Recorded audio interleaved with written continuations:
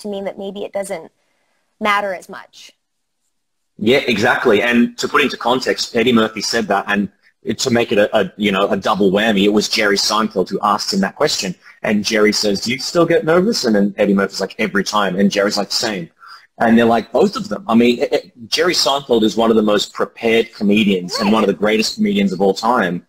And he gets afraid, and he's written everything. He's got every line, every intonation, everything is planned, and he's still nervous. You know, Eddie Murphy does a lot of improv and stuff, so he's got a right to be nervous. But yeah, even at that, so the greats are all nervous, so it's okay to be nervous. It's good. Yeah.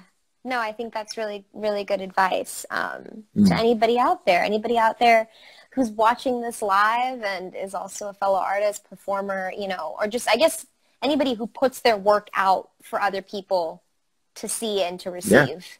You know, I think whether that means you're performing on stage or you're putting something out, like a piece of writing, you know, an art piece, I think that there's nerves always involved with art.